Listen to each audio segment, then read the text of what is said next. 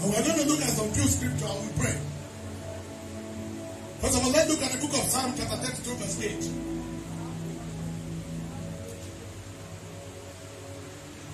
Claim the fulfillment God promised to you.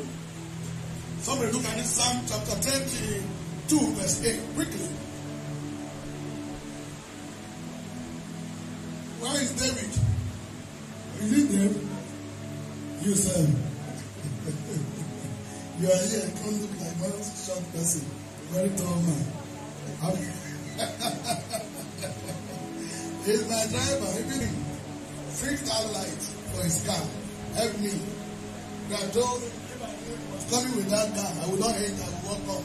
Please, tomorrow, help me. I'm asking you to call somebody. I can't do that for you. Please. Please, I want that to be done, okay? Thank you. Thank you. Okay, thank you so much. Thank you. God bless you. Apostle, you were enjoying this thing, though. You never even started.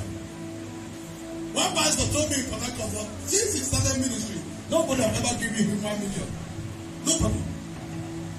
And I said, oh, this is not serious. He said, no. He said, from today.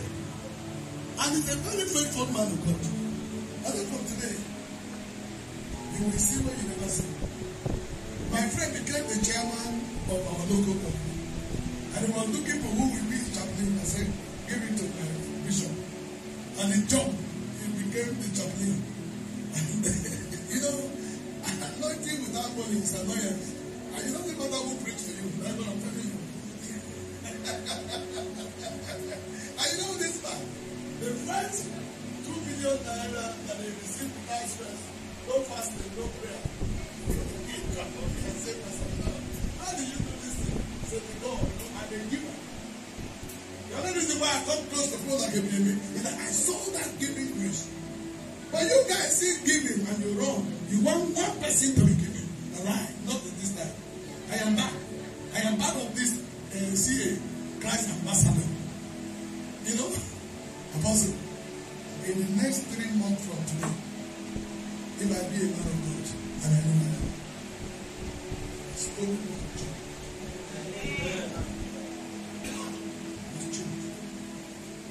You can be walking in the vineyard of God. Look as if you think I'm looking for, it's not there. Don't be opened. I don't know how. I've never struggled for anything. Never. I put her into some big project. No, some people will run away. And I will finish that. That will be my wish. In the name of Jesus. Thank you. Let's look at that scripture quickly. Can somebody read it for me? God promised to those who are going through tough times. The promise of God, you must claim it tonight. Can you read it? Yes? Yes? Yes.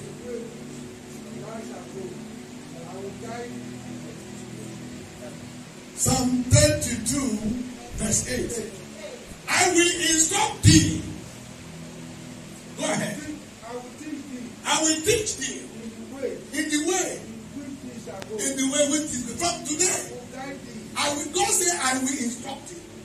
I will guide you. You know, when God is guiding you, you become unstoppable. But that's the promise of God tonight. I will instruct you. I will guide you in the way that you will go. That is a promise from the word of God. That is a promise I come to announce to you.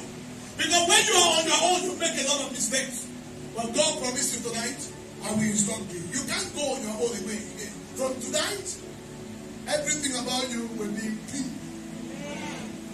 Now look at Psalm 48 verse 14.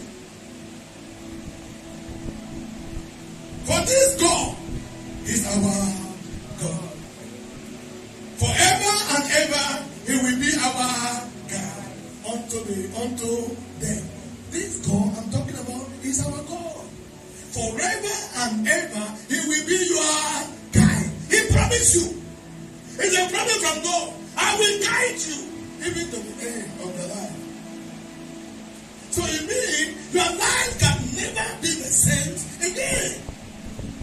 If God guides you, will you make mistakes?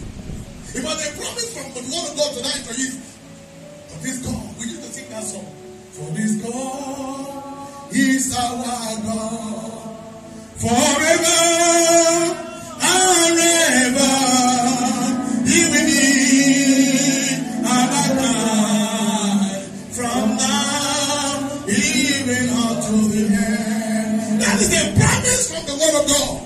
For this God is our God forever and ever. He will be our guide even to the end of our life. From today, from now, from this hour, you will never walk on your own again. In the name of Jesus, for this God is your God. Forever and ever. Where is that girl? That lady. Let me come. I've been looking for you. You can't be coming to our meeting and be smiling and things are not all the way you want it. No, not after this meeting. Not after this meeting. Father, whatever thing that want to stand against your daughter, I come here to bless her. If there was any idol anywhere that was trying to stop her, Lord, I see a glory upon her life. There's what I call anointed but hinder. The anointing is there, but there's an hindrance. Father, I pray by the power and the blood of Jesus, every hindrance will leave you. Father, in the next few months from today, she will come and testify. But that situation she never want to share with anybody. But I've been inside her heart. Lord, I pray tonight. God promised us that He will guide us even to the end of our life. 24, let's look at it. Say, thou shalt guide me with thy counsel, and afterward receive me into your glory. That is a promise from God. I will guide you. So when God says, I will guide you with my counsel, it means you can never again. It's a promise from God.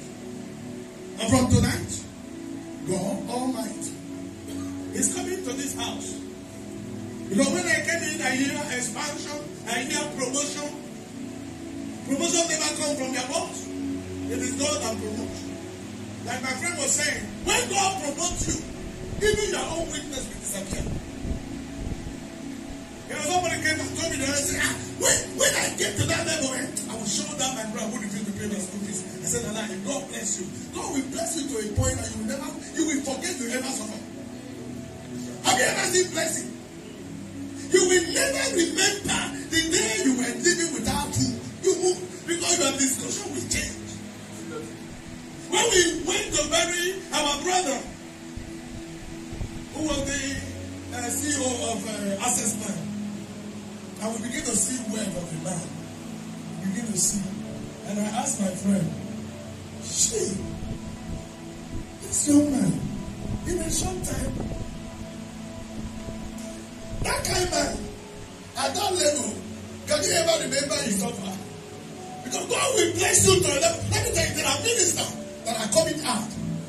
You see, when I saw the anointing of Captain Kruma, even people who were struggling to get it, but he was not even close. He was far away. But they say he received it. I want to tell you, my sister, the anointing of Captain Kruma is coming upon your life in the name of Jesus. It doesn't matter whether you like it or not.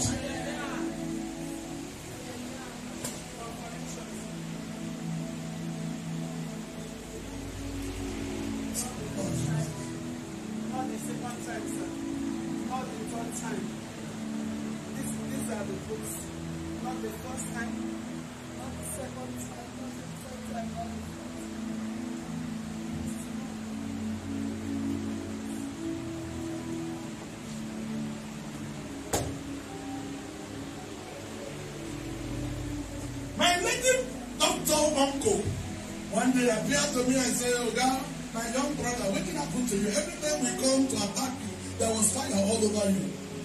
And I said, well, I don't know what you're talking about. He said, please tell me, you have been traveling as a young man up and down. Have you got anything from somewhere? I said, I don't know. And until I get provoked, because they what I call holy anger. And I said, what happened? He said, this if not time, I'll kill you. I said, if you say that again, you will die 7 days. Die until you die. And I left. That happened. You know the word of God God said, it is not what people say that will decide what will happen. It is what you say concerning yourself to the future. You will be a talk of the time. That is what God hears. But if you say, well, I don't know. When I talk about man, somebody will be in your mind. Let me tell you, yes, that day I prayed, and I said, that woman, where is that woman? You didn't even understand what I said. I said, money will become your slave.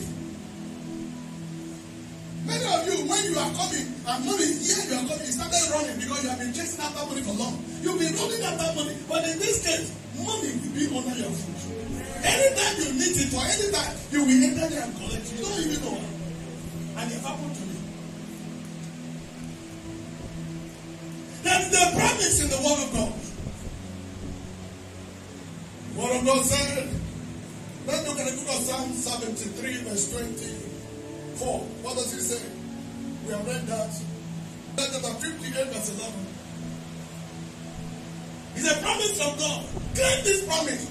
By the time we pray, that promise must come to pass in your life.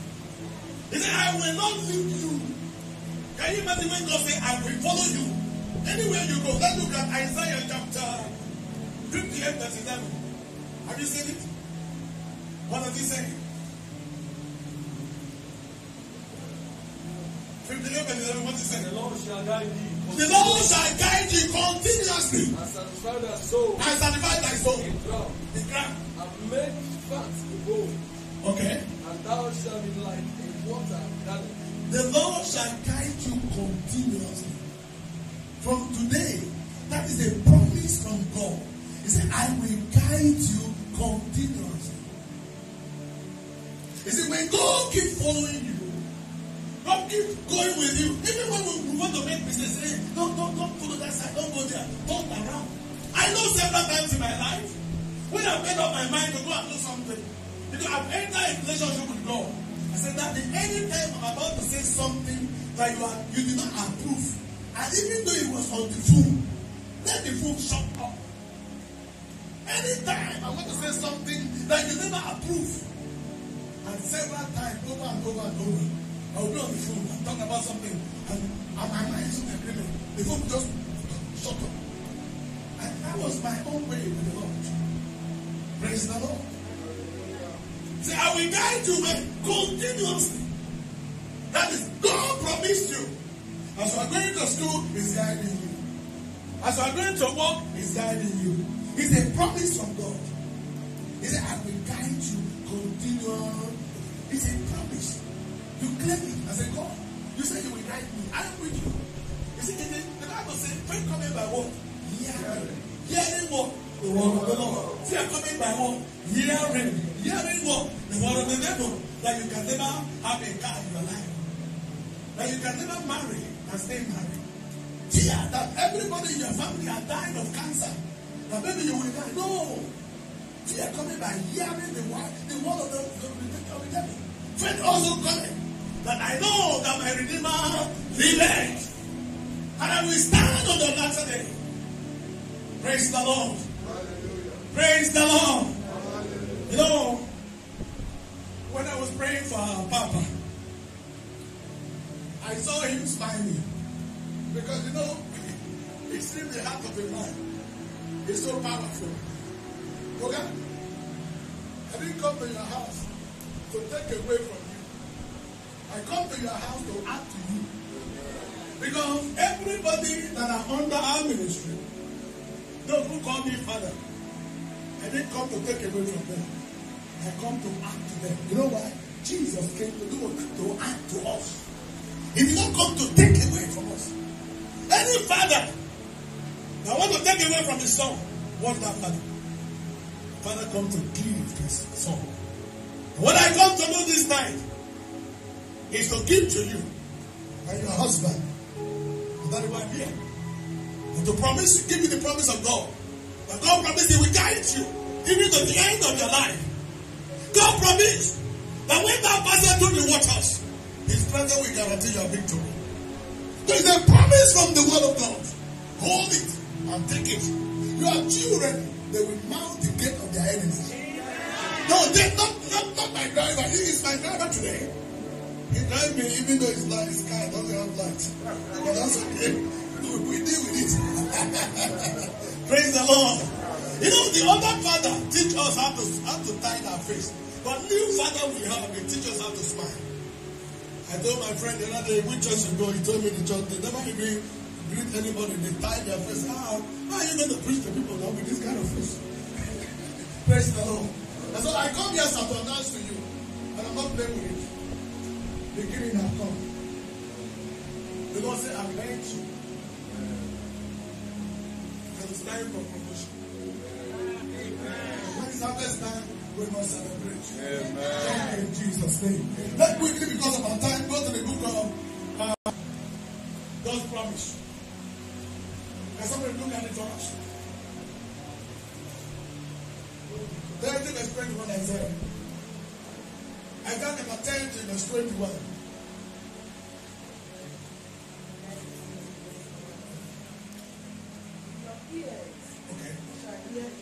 Okay, look, listen to this scripture very, very carefully. He said, your ears shall do what? Hear a word behind you. Say, this is the way. Walk in it. Whenever you talk, it's like, all right.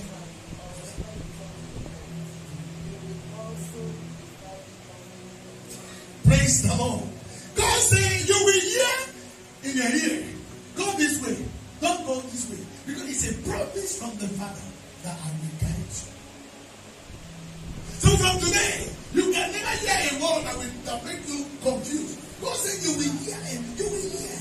In the ear, this like right, don't go like this. If you're about to go to the exit, because God I promise you, I will guide you to the end of your life. It's a promise from the Father, and I come to announce to you that promise is our own tonight. In the name of Jesus. Even though you are going to your village and they say, well, they're going to kill everybody, God will tell you, follow this side. Don't go this side. It's a promise from God, and it's for you tonight. Say, I will guide you to the end of your life. For this God is our God forever and ever. He will be our God from now even unto the end. For this God is our God. He's a God that promised and keep to his promise. He never failed. He said, I will guide you even to the end of your life. I will be with you. When you are passing through the river, my presence will be there. I am God. That is my name. When the evil men come against you, I will tell you, don't follow this side. God is going to talk to somebody tonight. You know, I tell my friend, I have so many friends. You know, the more you move around, the more you build acquaintances, close friend, and intimate friend. So one of my friends, he said, can I ask you a question? What is your secret? I said, secret guy. My secret is I give all I have. My life. My wife told me the other day, I hope they will not give me to somebody. Because it's like, I don't give. He said, one day this man will carry me and give to somebody. I said, look, you are too important. When I marry you, I didn't give no God or men. So I will never, I promise you, I will never do that. The secret is that I give. Even to you, if you become a giver, you will never lie. Understand what I'm saying? When I say I come to bless you, it means I come to bless you. And even those people that are standing here, I stand with them. I will send you my own 100,000 to help you. Because I come to give to you. Are you hearing me? God said, I will guide you. In your ministry, I will guide you. Many people have made mistakes because they never allow God to guide you. When the Holy Spirit is guiding you, look at what happened. When the Holy Spirit is going before you, maybe some come and answer. Go. If the Holy Spirit is going before you, you know what it does? As it moves, it clears the road. You know what I'm saying? It goes to clear the road. That is why you need the Holy Spirit to guide you. If it's going, if there's an obstacle, you will guide it, you will pass. But if you are leading the Holy Spirit, you will be on your own. So you better allow the Holy Spirit to lead you. Am I talking to somebody? When the Holy Spirit leads you, you can never make any mistake. You know, many of us, we try to do it our own. No, let the Holy Spirit be your leader from tonight. When He leads you, you can never make any mistake. Like what the Bible says, God promised, I will guide you. The Holy Spirit will lead you because you need the Holy Spirit to be your leader. And then when I come to tell you tonight, He will guide you even to the end of yourself. As you are going around through life, the Holy Spirit will be going. And so when you are coming, you don't have anything to worry about. I pray tonight, may the Holy Spirit lead you. May the Holy Spirit lead you tonight. Let Him be your leader from tonight. Never will you lead yourself, because when you do it, you make mistakes. I didn't even know that you were a fan of Captain Kruger. But when I was praying, I heard the Lord say, that anointing. You know, you are attracted by what you respect. If you respect the anointing of Elohim, you better become your own. I respected the anointing of the Lord. In fact, if I open my phone and show you, it's the man that represents him in Africa. Everything I'm doing, they say that was what Dr. Mutsuru started. And they are believing that this is Dr. Mutsuru coming up from Africa. They are believing. I even told you that the man who represents him is even planning to join with us in the National Day of Prayer coming up. The anointing you respect, you later become your own. That's the way I don't talk against praise of God. I don't do it. I will not tell when God calls them. Whatever thing they have done with God is their business. And you know what I'm saying? My duty, I say, I want to even employ you from tonight. If you are among those who talk against men of God, don't do it. Stop it, don't do it. Don't do it. Walk away from where they are talking about it. Walk away. Just walk away. Don't do it. You are attracted by what they are wanting to respect. If you are respected, they don't know compass, okay, you better become your own. There was a time in my city, I don't have anything to do with them, I don't have anything to do with it. So then I began to read his book. Read his book. And I was trying close and close and close. I told you, he's one of his personal friends took me to him. I said, Pastor, tell Pastor what you are doing. And I look at him. Am I talking to somebody? There are many beggars in the name of the Lord. She's not a beggar. That's why I can stand here. Stand with her. She's not a beggar. But see, you need to be a blessing. Because God has been blessing her. You know, that's why fighters in her life. You can't be holding you alone. Stop it. You can't do that. Praise the Lord. She loves you too much that she can carry all your problems on her head. But tonight is a different night. I know you never know I was going to go this way. But that is who I am. I'm sorry, my sister. Be my sister forever. Praise the Lord. God said, I will guide you. I will follow you. I will lead you till the end of your life. It's the